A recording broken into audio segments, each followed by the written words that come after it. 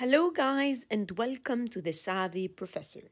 And in today's video, I'm going to show you how to unlink iPad and iPhone text messages.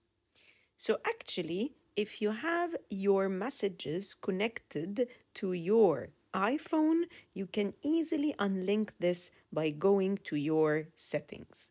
And let's go to the settings by clicking on the settings icon or by searching in the app library by settings.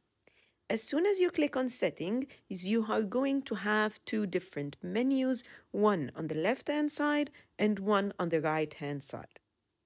All you need to do is to actually swipe the left-hand side menu until you have messages, and by clicking on it, you are going to have this page.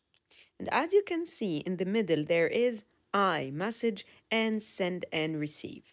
And over here, there are the phone number, your phone number, and your account that is used to be able to receive iMessages and reply to and start new conversations with these data, which is your phone number and your Apple ID. What if you want to unlink these two? All you need to do is to close iMessages, and therefore it's not going to be sent to your iPad. And if your iPad supported a SIM card, it's going to have its own messages still on the device.